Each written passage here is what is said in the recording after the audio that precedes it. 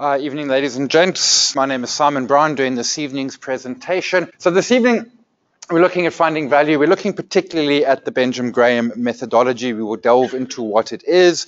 We will delve through the JSE and see what, if anything, pops up. And then we will talk about some of the frailties and problems that existed in that process. Benjamin Graham himself is generally considered the father of value investing. He taught at Columbia. He's written a number of books. The best known is probably The Intelligent Investor, which he wrote, and then the Securities Analysis, which he wrote with David Dodd. Intelligent Investor is probably the better of the two because he's smart by that point. He's 15 years down the line. It is, however, a difficult book to read. I mean, you've got to read it with a glass of water. It is the driest book you are going to encounter in your entire life. And at the end of it, I mean, you know that you're smarter, but you're not sure if the pain was quite worth it. Nonetheless, if you really want to, it's probably worth it. They're both great books, but certainly Intelligent Investor, it's considered the classic of value investing as a concept. Many would tell you that Warren Buffett is a value investor. He is not. He used to be. He studied under Graham. And in fact, he worked with Graham way back in the early 50s before eventually he bought Berkshire Hathaway, which was a failing textile business. And obviously we now know Berkshire Hathaway these days. But early in the 70s, he pivoted into what would best be defined as GARP, growth at reasonable price. And that's broadly the strategy which I look at in my investing, and probably which most of you are doing at the same time. You're looking for those companies that are growing really, really well, but you want to be careful of what you pay for them. In other words, you don't want to pay $400 for Aspen. Because that, hindsight, just not a great idea. But you want to find the right company, and then you want to find the right price to pay. And that broadly, and that is pretty much what Phil Fisher's strategy, and he wrote the book, and he actually wrote it in the 50s. I was unaware. I actually thought he wrote it in the 70s. His Common Stocks and Uncommon Profits, which is an infinitely more readable book. You don't need a glass of water next to you. And in all the cases, although these books are in excess of 50 years old, the theories, the concepts, etc. behind them are still applicable and still well worth it. So if you want some reading, start with Common Stocks, Uncommon Profits, and if you've got lots of water on your bedside table, you can go read Intelligent Investor. I have honestly never read Security Analysis. But I haven't got to that point yet. So Graham was the classic value investor. He defined the genre. Value investors these days in South Africa, and there are few of them. I mean, every investor wants value, of course. It's how we define it. And very much in the senses of the classic value. People such as Pete Fillon, the chap at Investec, and Adrian Seville from Canon, etc., are very much your value investors. The trick with value investing is it's a very lean place for a long time, and then suddenly it gets exciting and you make your money. What we also have these days are ETFs, which are value methodology ETFs, which then apply value methodologies in order to the entire basket of shares. July 2014, I did a presentation on this exact same topic. So we almost 5 years ago. The video is online. You can go and find it. It turns out 25,000 people have watched me spend an hour, come to the end and say there are no stocks that meet the requirements. Not a one. 25,000 people have been deeply disappointed. The good news is, I will, spoiler alert, I did find some stocks. So at the end of this presentation, there will be some shares. So I'm not going to take you all down that same path. The reason why I then decided to redo it and come back again this year was, well, because, hey, we're 5 years later. And in those 5 years, our stock market has gone nowhere. So, hey, earnings up, price the same. Maybe we got some value lurking. Let's come and revisit. Yeah, okay. The theory is good. The practice not necessarily always exactly. So Graham talks around two types of value, defenses versus enterprise. And there are the particular chapters if you want them. In essence, your defensive really is just a portfolio that runs itself. It's going to be 10 shares, equal weighted into it. We'll go through the methodology of selecting those shares in a moment. And then you pretty much get those 10 shares, and it sort of goes along and happens, and you're broadly going to get market returns. Of course, these days, if you want market returns, you buy an index tracker. Back in the 30s and 40s, I mean, index trackers only arrived in the US in the 70s with Jack Bogle, and as and more widely available in the 90s and locally in December of 2000. So the idea of average market returns is like, well, yeah, that's what an ETF is for.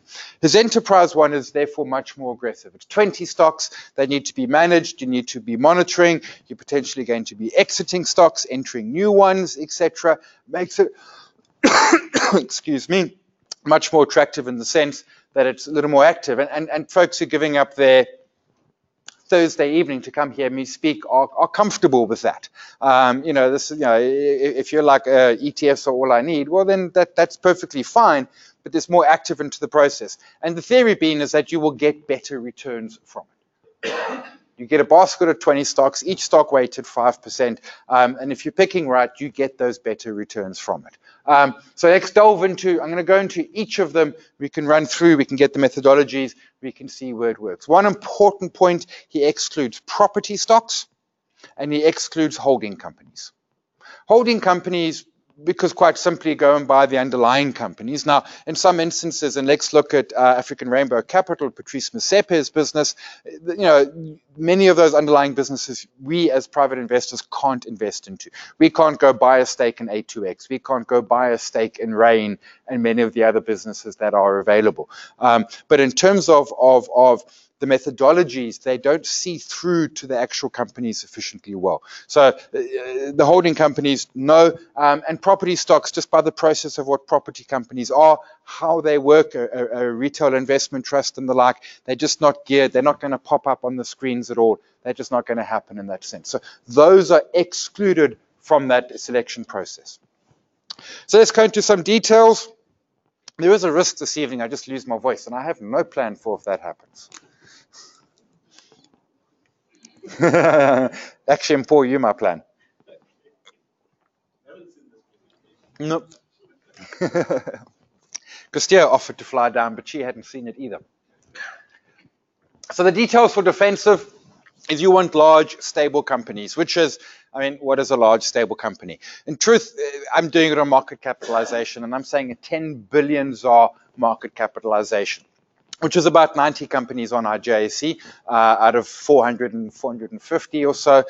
10 billion is fairly chunky. I call those large caps. Between sort of 2 and 10 is your mid, and under 2, maybe under a billion, are going to be your small cap stocks. But those are fairly chunky. Why chunky?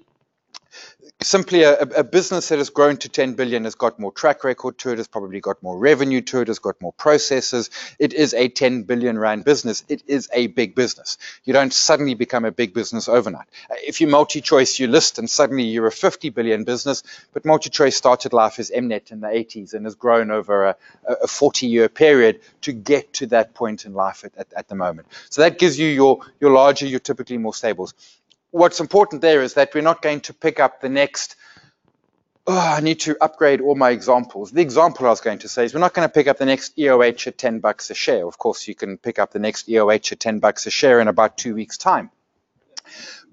And what I was saying by that is, is Adapt IT, Sabu Shabalala's business, is that the next EOH is not going to pop up in here. We need it to already be at a level of size and growth. And Graham talks about this in his book, and he talks about the small stocks, and his answer is quite simple. He has no interest in them. He says, my risk reward in those is deeply skewed. Yes, some of them make me a fortune. Most of them don't. And I can get superior returns with lower risk levels in this part of the market.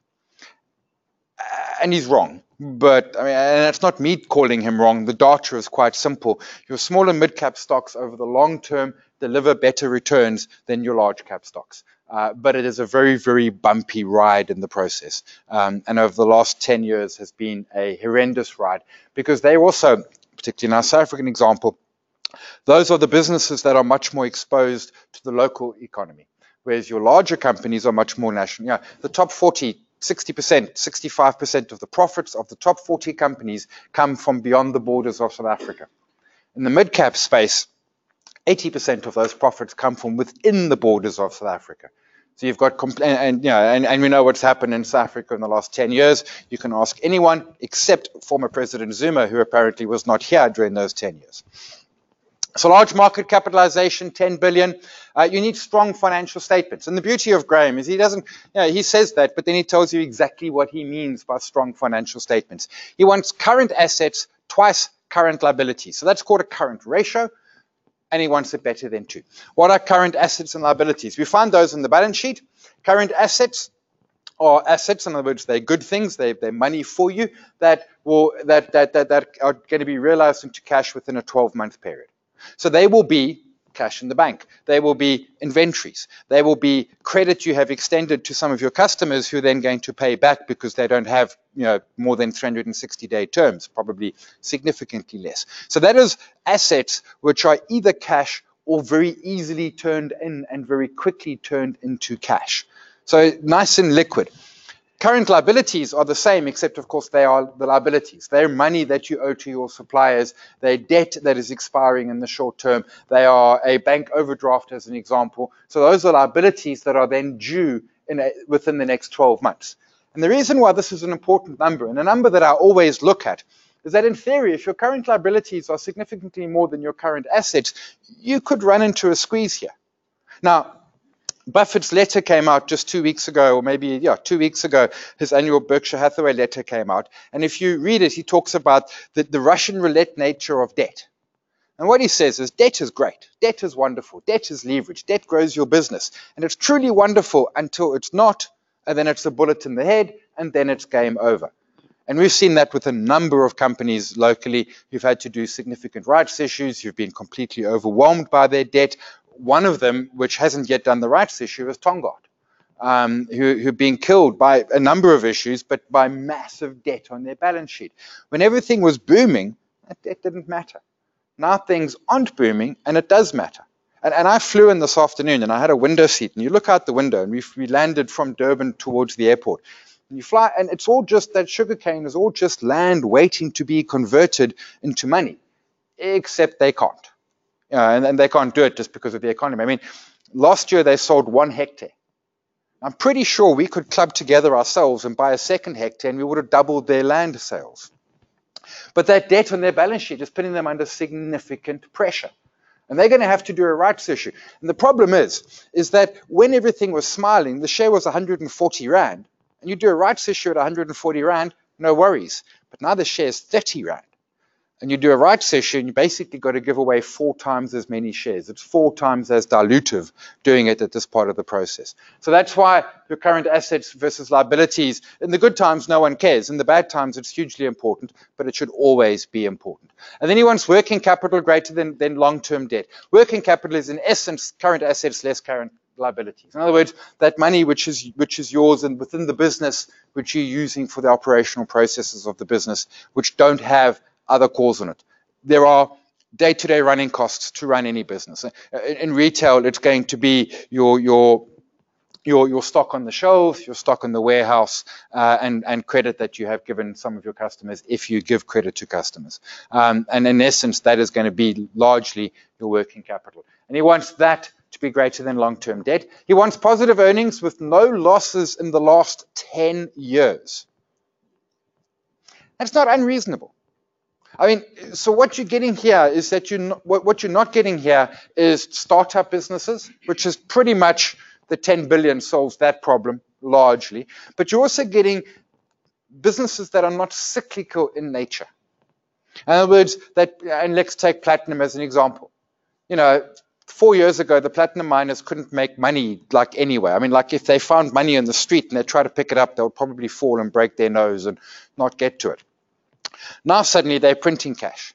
But during that process, and yes, the share prices have done incredibly well. Implats, I think, is up 400% since its lows of last year. However, if you roll back 10 years ago, Implats is about 80% off the highs of 10 years ago, and they've done rights issues in the meantime. And he's just saying, you know what, that stuff is messy. Let's just stay away from it. So no losses in the last decade. He goes on, he wants dependable dividends. He wants 20 consecutive years of dividend payments. Now, there is an argument to be made. I've been working on this with some folks on Twitter, and I'll show their details, Lechasicha and others. I'll give their details in a bit. And some of the folks are saying, 20 consecutive is a lot of dividend payments. I mean, firstly, it would exclude, if we were doing this in the US, it would exclude Apple, because 20 years ago they were almost bankrupt. It would exclude Google because 20 years ago they were a website no one had heard of. It would exclude Amazon because 20 years ago they were almost bankrupt, etc., etc. So it excludes a lot.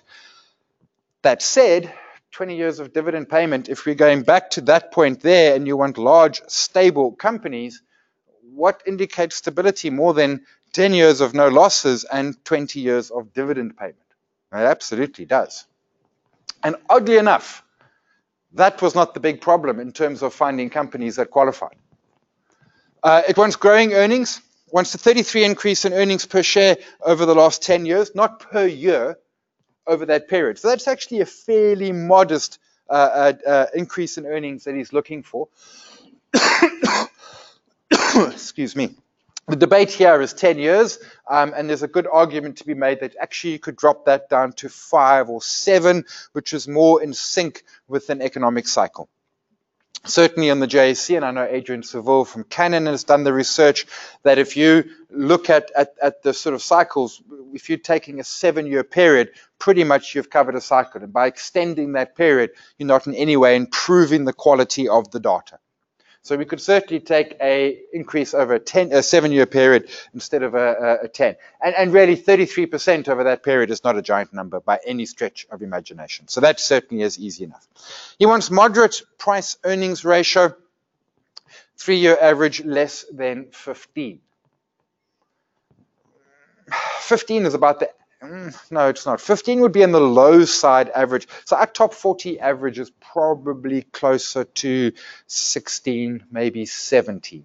So 15 is a little on the light side in that sense. At this point in our market, however, 15 is probably what our top 40 is on. In fact, our top 40 might be a little bit even below that. So I'm certainly quite comfortable with that. Low price to book value. So book value is your net asset value of the business. In other words, if you liquidate a business, on the one hand, you have all the assets, you turn those into cash by, getting rid of your inventories, etc., you turn it into cash. On the other side, you've got liabilities, you clear all the liabilities, you pay your debts, you get rid of all of that, you've got a pile of cash left over. That's the net asset value of the business, the breakup value of the business. And if you divide it by number of shares, you get net asset value per share. What that then tells you, so book value, net asset value, the interchangeable mean the same thing. Companies will trade at a premium to that because you're not buying a business to break it up. You're buying a business for the profit over the next 5, 10, 15, 20 years. Just quick, if I can quickly tangent onto a side. Sasfin has a net asset value of about 48 Rand. It's currently trading at 30 odd Rand and change. Had a really good trading update yesterday. Historically, when you've bought that share when net asset value was 1.1, in other words, it was trading 10% above net asset value, it then lifts up to 1.5, so you get about a 40% increase. But over the same period, you get dividends, which add about another 10% to your return because your holding period is about 18 months. And then your last kicker is that over that period, your net asset value increases, so you get an extra kicker on top. So in theory, Sasfin is one of the most attractive looking shares on the market. And I would caveat by saying I said that a year ago it was 45 Rand and now it's 35 Rand. And that was based just on, it's the beauties of the print, right? You say something on TV, no one remembers a word. You write something in FinWeek, some oak out there mails you every week. You said this. It's like, yeah, but I said it only a month ago. Give it time, give it time. Lots of it. So he wants a price to book should be 1.5. In other words, if the NAV is 10, he wants the share to be 15 or lower. He doesn't want to pay extreme multiples, which immediately slices out all those high growth acquisitive companies that we have on our market. So the EOHs would not qualify because they were, they never had a price to book of 1.5. A lot of our big banks don't qualify. Their price to books are currently running closer to around 1.6, 1.7 or there's about. And that's not I don't think that's a massively onerous number. He's got, if you read the other one, the security analysis book, he actually talks about trying to pick up stocks that are trading at 0.8 of net asset value. In other words, if the breakup value is 10 Rand, you pay 8 Rand for the share. which is brilliant in theory, but I have been caught almost every time I have tried that, it has ended in tears. Don Group, net asset value 80 cents, share 30 cents. Simon's exit price, 0. Goodison, net asset value 135, share 85 cents, delisting $1.10. Argent, for a decade, Argent has been trading at 40, 50% below net asset value, and it just doesn't change. The question is, can they realize that value? And oftentimes, instead of it being value, it is value trap. And that distinction between the two is not something I have been able to master, is the honest answer.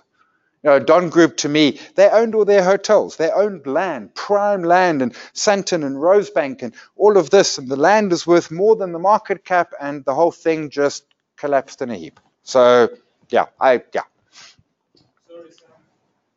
But Benjamin Graham supported that carve-out stocks where you buy a stock for cheap and then you just liquidate it. From the liquidation, you get more money. Yeah, so he did a lot of that, particularly late 30s and into the 40s during the World War, etc., etc. So he would actively hunt out businesses that were trading below breakup value, markedly below breakup value, and either one of two things: become an active investor, in other words, go in there and click some button, try and make things happen, or just, you know, basically liquidate the business. And he would pick up chunky stakes. You know, he would pick up, you know, like get a 40% holding in it, and then basically liquidate it, and then make his profit from that way out. The difference that we have today, I think, in terms of the liquidation. So in terms of the fixing it up and making it work, sure, there are obviously challenges. The trick with liquidation, and we have seen it time and time again, is that the big lenders, you know, they've got, say, a liability of R1 billion, and they're like, yo, if this company goes bust, we lose $1 billion. Why don't we do a rights issue and give them another $500 million, and hopefully they won't go bust? So what we see is a lot of those companies which back in the day would simply have gone to the wall are being saved because the lenders look at it as the lesser of two evils. And there's lots to debate around that, and certainly it closes a loophole. It's probably not how Adam Smith was thinking when he was talking around capitalism, but it is what it is. I mean, that's just how it operates. Not much we can do with that. So now we have all of this. I head off to my website, where I then go and do a search. So the beauty of my online platform is I can then say, show me all the shares that meet this criteria, so I don't have to go and do this manually, because, yeah, there's hours in the day. So the first thing I'm doing, I'm looking for a price to net asset value of below 1.5, PE ratio below 15. I want PE ratio above 0. Because if the PE ratio is negative, they're losing money. So above 0 to show me that they're profitable. Dividend yield above 0, because again, I need 20 years of dividends, so they have to have paid it. And a market capitalization of 10 billion ZAR. That's not giving me everything, but that narrows me down from 400 plus to 20 shares. And at that point, I almost cried into my tea. I don't drink tea. It would have been coffee. Because 20 shares, I need 10. The defensive portfolio wants 10 stocks. And of those, we've got properties. Where's my properties? Into is a property. EPP is a property. GTCSA and Redefine REIT is a property. So in truth, you've only got 16. And HCR is a holding company. So it got very tearful very, very quickly. But I was quite excited by some of the stocks that we were seeing here. So I thought, cool, we've got a pile of shares. Let's run through it. So what you then do, 20 years of dividends and 10 years of no losses actually then whoops that list down very, very quickly. And suddenly I'm down with 5. And a whole bunch of them. And part of it, South 32 just doesn't have 10 years of history, never mind 20 years of history. They spun out of Billiton a couple of years ago, Remgro holding. So it very quickly, the list got a whole lot smaller. But still, we had 5 shares. And I thought, hey, 5, yeah, it's 5 more than I had last time. So I was quite chuffed with 5. But now we've got to go and crunch the next bits of numbers. Remember those current assets twice current liabilities, current ratio of 2, working capital greater than long-term debt. So we need to go and crunch further. So we pull them apart. British American Tobacco, Current assets, and these happen to be billions and they happen to be sterling, but that's neither here nor there. Current assets 12.6, current liabilities 16. Ouch. Fails. It just fails. The reason is they bought Reynolds. So they've got a chunk of debt on their balance sheet. And it comes back to the point I made a moment ago. I take that back. The point Warren Buffett made, and I repeated a moment ago, around when times are good. And if you're looking at Kraft Heinz in the US, which 3G, the same peeps who bought SAB Miller via Anheuser-Busch, and you look at their whole process and what's happened there, what they do is they buy a business and they load debt into in the purchase process. In fact, it's what happened with Edcon. You've got our own local story. And then they hope that they can get that, extract efficiencies out of the business and quickly pay down that debt. And with Kraft Heinz, it hasn't worked. And with SAB Miller, it's not working either. The problem with SAB Miller is they bought it at a PE of about 40 for a company that's growing at about 5% a year. Now, if you want to be generous, a company at 5% a year, you buy at a PE of 15. If you want to be kind, you don't buy it in a PE of 40. So you massively overpay and you can't extract the synergies that you need to. So, I mean, the first thing 3G do is like, okay, so everyone flies economy, everyone stays in motels, and everyone hires the smallest car that the car hire company has. But that only takes you so far. And if you just bought SAB Miller for like the biggest deal since forever, like that doesn't actually take you far enough. So I was surprised to see that with British American Tobacco, but then of course it struck me that they've done that Reynolds deal. Quick aside on tobacco, let's quickly go down a little bit of a rabbit hole. So British American Tobacco fails, it's off the list. The rabbit hole for British American Tobacco is quite simple. The whole advent of vaping has created problems in their life. And the problems are quite simple. So tobacco companies have been very careful to keep their head below the parapet and not create any regulatory problems. And what they're doing is basically two things. Firstly, they're focusing on premium brands, which they can sell for higher margin, and they're moving eastwards. Eastwards into Africa, eastwards into Asia, eastwards into China, and they're basically saying to North America, okay, yeah, you guys don't smoke, that's fine. Western Europe, yeah, that's fine. But hey, China, India, Africa, not a problem. But this vaping came along, and they thought to themselves, oof, here's our in. We can get back into America. We can get back into Western Europe, and we can get the kids smoking again because these vaping things aren't bad, etc. And basically, they lifted their heads above the parapets, and they are in deep trouble because the regulators are coming. The regulators are deeply unhappy. And here's the stat.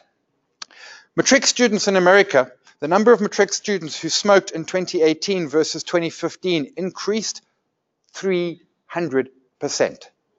Now, they're vaping, but the regulators are like, we don't actually care. The regulatory industry the world over, South Africa included, is saying we don't care the mechanism of delivery, we care the nicotine.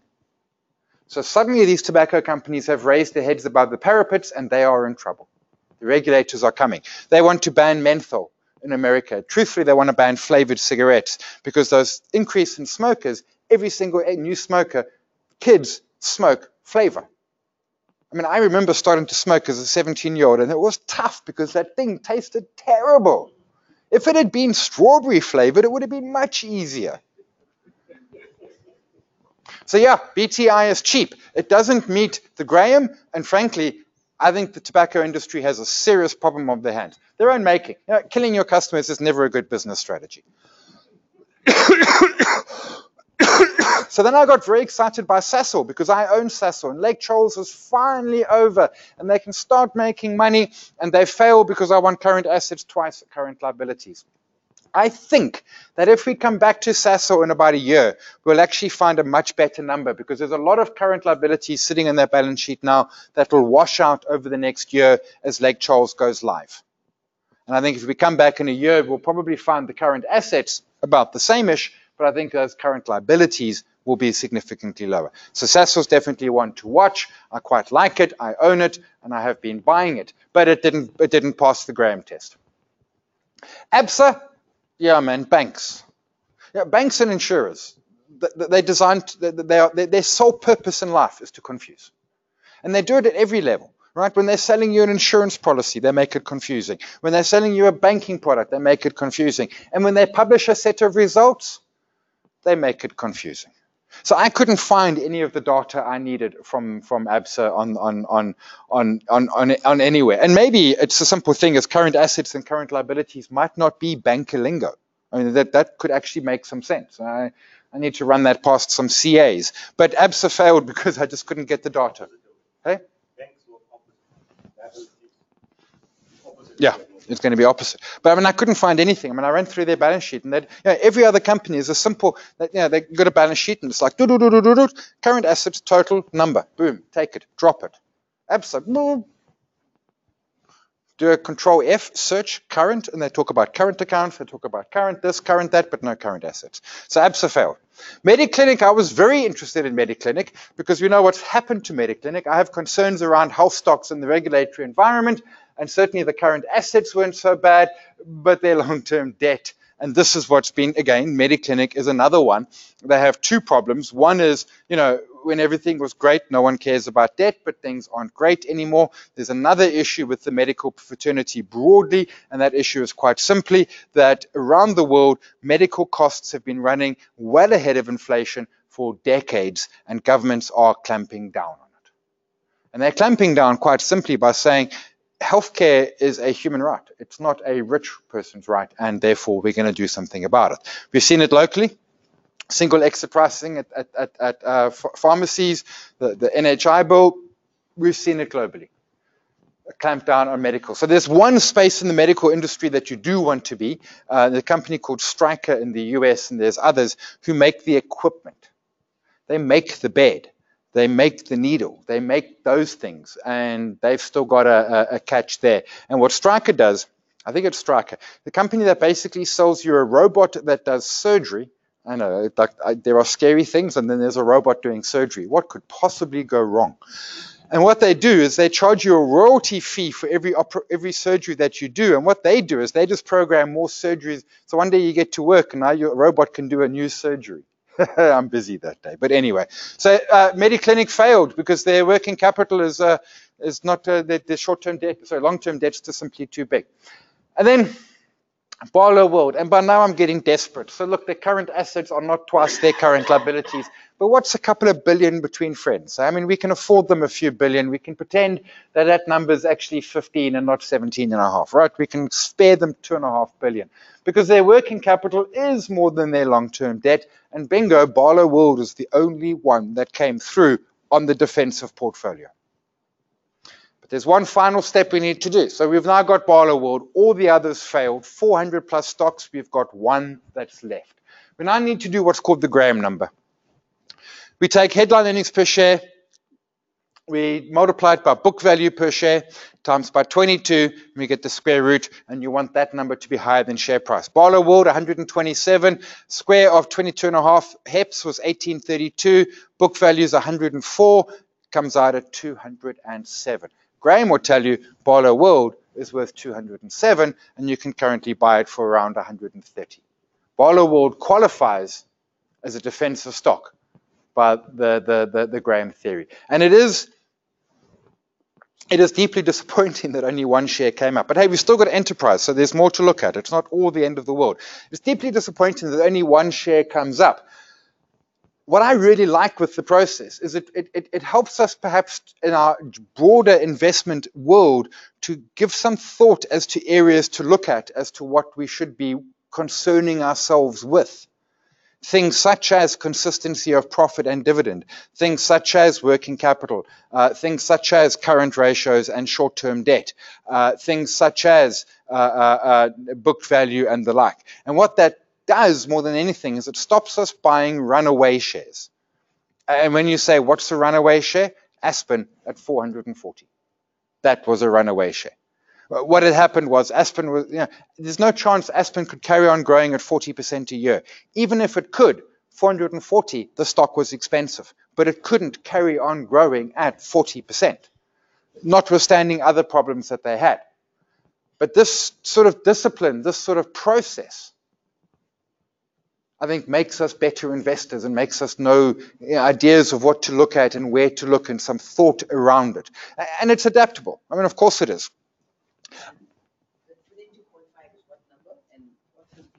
Book value per share, so net asset value. and he does EPS because they don't have HEPS because they have GARP. Yeah. So it's 22.5 times earnings per share for the last financial year, which was 1823, times the net asset value of the share, in this case 104. As it is, I mean, Barlow World's net asset value is 104, and the price is 127. And in Barlow World, that 104 is a fairly solid net asset value. It's not smoke and mirrors. It's not goodwill and all of that sort of thing. It's a proper number. So the 22.5 is constant. So that was Graham, and if you read the book, he talks around how we got to that number, and that to him is the magic number. So all of that, and then you take the square of it, and you get to 127. So he's saying that Barlow World is attractive at current price. So a lot of work, we got one share. And I don't own Barlow World, so I'm going to go do some digging on it. So only Barlow, we need to fudge it, but I mean, we fudged it only a little bit. The trick is, in theory, you want 10 stocks, but well, we didn't get 10, we got one, that's how it is. So let's go to Enterprise. Enterprise is supposed to be more aggressive, so it's a little more forgiving. We still want market caps of 10 billion, but a current ratio of only 1.5 instead of 2. Which was the previous example. We want long-term debt can actually be, they're giving a little bit of flexibility in long-term debt. No losses in the last 5 years instead of 10. Dividend next year. They don't mind about the historic dividend. They just want to say, is this company expecting to pay a dividend in the next financial year? They want HEPS to be more than it was 5 years ago. Instead of 33% more, they just want it to be more than it was. Book price to book, here they do get a little more aggressive. Instead of 1.5, they want 1.2, and they want PEs under 10 instead of under 15. So what they're doing in this methodology is it says we'll be a little more flexible and a little more, no, not flexible, a little more generous in the initial process, and then we start to get quite aggressive on PE and price to book. So in other words, companies that are perhaps newer, companies that are perhaps slightly less stable, but companies that are certainly dividend next year means they've got some cash flow. HEPS greater than 5 years ago means they at least have done some growth in the last 5 years. But then suddenly they get aggressive with the price to book and the PE ratio. So you're looking at slightly riskier companies, but you're wanting to buy them at even cheaper values. And that's managing your risk reward payoff in the sense. So again, I go off to my trusty website and I plug in the various different metrics and I get an answer of 6. I thought 20 wasn't a lot. I got 6 stocks, of which 2 of them are property. So I got 4. One of them is a holding company. But I mean, HCI is difficult. Anyway, we got 4. Not terribly, not thrillingly thrilling, but at least we got some shares. So we run through and they all survived. We got Raynet, we got HCI, we got Afrox, and we got Assor. They all survived in that they expect to pay a dividend next year, no losses over the last 5 years, and HEPS is bigger than it was 5 years ago. In other words, they qualify. So we got 4 stocks. So again, we run through the second part of the process, current ratio 1.5 and 100%. So HCI just fails, current liabilities, current assets. Truthfully, I'm glad it failed because it's actually a holding company, and if it didn't fail, then I'd have to come up with a whole bunch of reasons why we would give it a pass. We don't give it a pass, it just fails. Sorry for you, no remark, nothing, go home, come back. ARM passes, left, right, and center. Current assets, way ahead of current liabilities. That's the beauty of single commodity. When the commodity booms, man, you're just printing it and it all looks wonderful. Working capital, long-term debt, everything here, nice, simple, ARM passes. Afrox, same story. Long-term debt is more, but it's allowed to. He's happy to have 10% higher, so that's not a problem. Current assets versus liabilities, well ahead. So absolutely, Afrox passes that process as well at the same part. So then we come back to the same number, except here it's 12 instead of 22.5.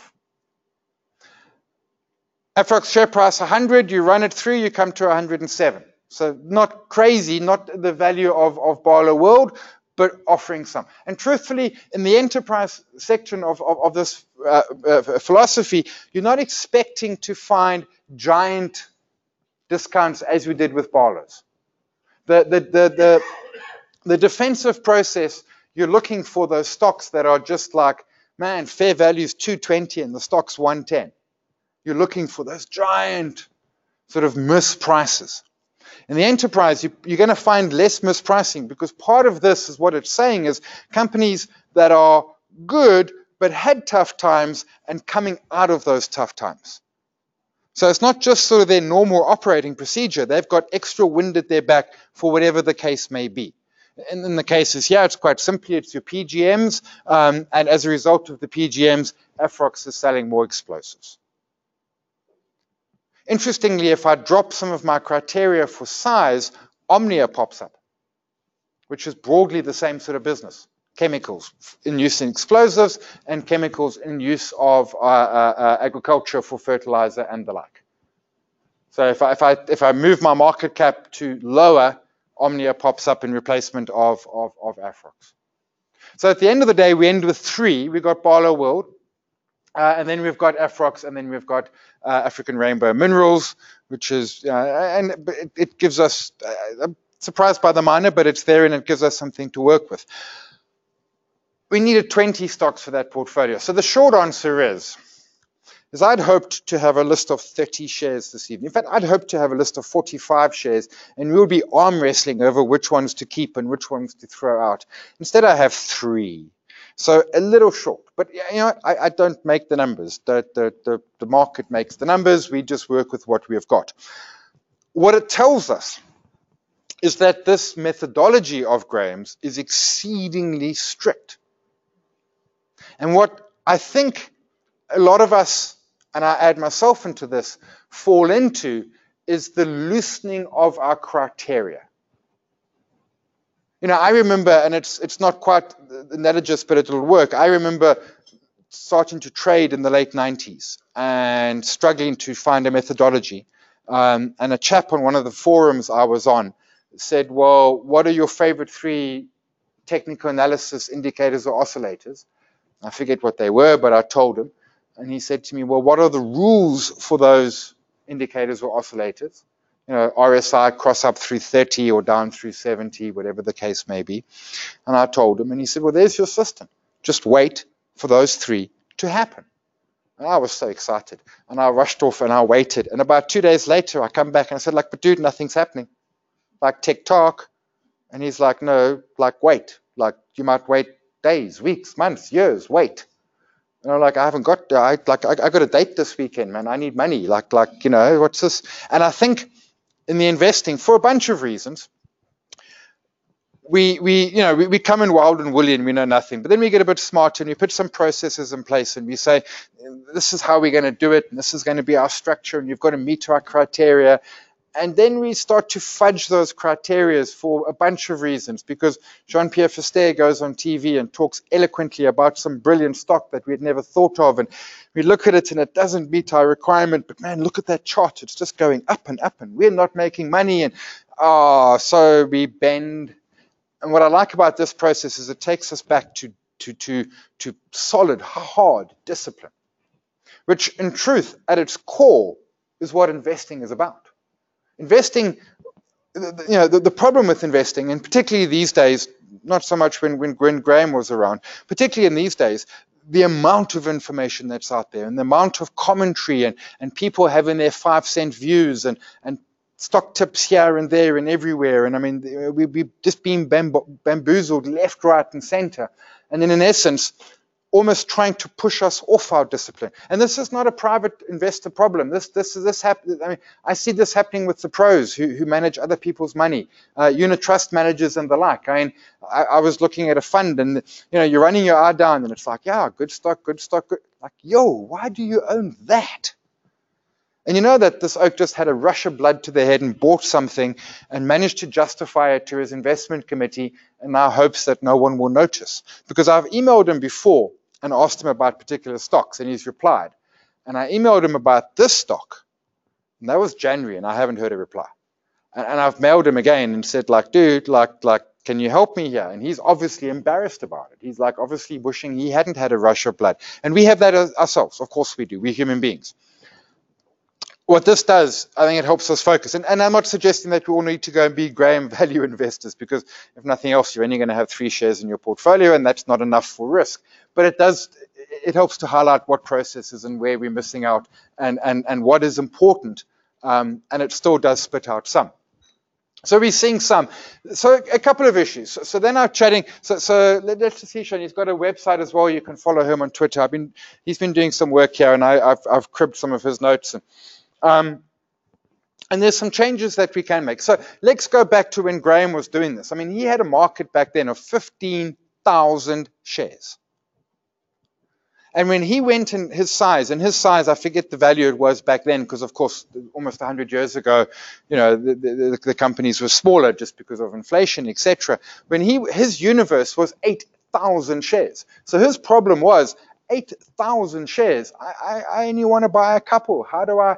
And so he had a giant pool, and he needed to be humongously strict to try and get that 8,000 down to a manageable number of shares. And he states quite clearly, he has no desire to own hundreds of shares. He's like, you know, it's quite simply, like, you know, put your money on, take your chances, and have, you know, the courage of your conviction in a sense. Which is why the discipline and the strictness of it. There's also, quite simply, the market we've just come through at this moment with the incredibly low interest rates over the last decade, quantitative easing, etc., debt has been plentiful. So we have seen a lot of debt go onto balance sheets. British American Tobacco 2 years ago would have passed with flying colors. Whether the price would have qualified, not sure. But they bought Reynolds, and that made them ugly, and then suddenly they don't qualify anymore. So it's perhaps also some of that. So the big question is, maybe 10 billion is just simply too high. That only gives us 90 stocks. There are 90 stocks in our market that are not property, that are not holding companies, that have a market cap of over 10 billion. 90. That's not a big universe. That's not a big universe. If we drop it to 5 billion, we get to about 125 stocks. Still not a very big universe. If we drop it down to 2 billion, we're starting to approach 200 stocks. And maybe the process is, and I haven't done it this evening because of time constraints and the like, maybe the process is to say, okay, let's be less strict on the 10 billion. Let's drop that to 2. But let's, whilst we're going through the process, be very cognizant of the fact that we're letting some, for want of a phrase, riffraff into the room, and we need to be careful of them. Let's be cognizant that we have lowered the barrier to entry, so the quality might not be there. So we need to be careful in that sense. Certainly that does bring us more companies, and a significant number of them are still failing in that process. But it does bring us a lot more companies into it on market cap. And truthfully, the JSE, I mean, we look at the JSE as the most important exchange in the world. It's everything that matters, blah, blah. It is tiny. On global standards, it is tiny. You know, it's probably a top 20 exchange in terms of size and everything else, et cetera, et cetera. But, you know, if we compare it, so I mean, New York, so in Graham's day, there were 15,000 shares. They're now about 10,000 in the US, but, you know, they're 10,000. Man, oh man, do we even have 10,000 taxpayers in this country? So there's certainly, you know, it's universe size. I get that. So certainly to drop some there. If you go to financehat.co.za, there's a bunch there, and Chairman Mo is what he calls himself on Twitter. If you go hit him up, he's got loads of ideas and thoughts, etc., on how it all works. Is that my timer, or have I done my steps? Yo, I did my steps. Actually, turns out I cheat. You notice what I do? I do walk, right? But I wave a lot too. Fitbit's not clever enough to know the difference between a walk and a wave. So I think I did 6,000 steps and 4,000 waves, or maybe the other way around. So hit him up, and I'm going to take this. We'll put the video up on the website. I'll try to get it up this evening, or certainly over the weekend. And then what I'm going to do is I'm going to go delve deeper. I'm going to go try the 2 billion. Let's see what comes out of that. So probably follow me on Twitter is going to be the easiest place, or drop me a mail and I'll send links, etc. I want to try and see if we can get deeper into that process. I have to say, I had expected to get more than 3 stocks. I really thought 5 years of sideways market, we would get more than 3 stocks that came out of it. The biggest issue is, frankly, has been debt on balance sheets. And that doesn't surprise me. We have a lot of companies, not just locally, but globally, that are sitting with frankly, far too much debt on balance sheets, which is great until it's not. And when it's not, then it's usually, and of course, Buffett takes it a step further. So he's like, the trick is, when everything goes pear-shaped, the executive gets fired, but keeps all of his bonuses, etc., and the shareholders are left carrying the cane.